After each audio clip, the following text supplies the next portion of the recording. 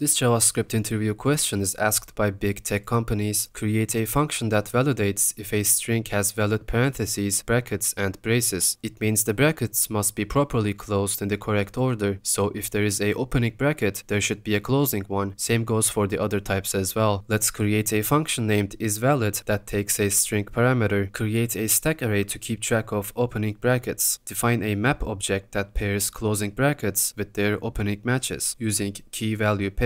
Let's start a for loop on the string. For each character in the string, we're gonna check if it's an opening bracket. If it is, then we're gonna push it onto the stack. If it's a closing bracket, we're gonna check if it matches the last opening bracket. So we're gonna pop the last opening bracket and compare it with our map. If they don't match or the stack is empty, we're gonna return false. After the loop finishes, check if the stack is empty because all parentheses should be closed. This solution has a O of n time complexity and it's quite efficient. Let's see the results.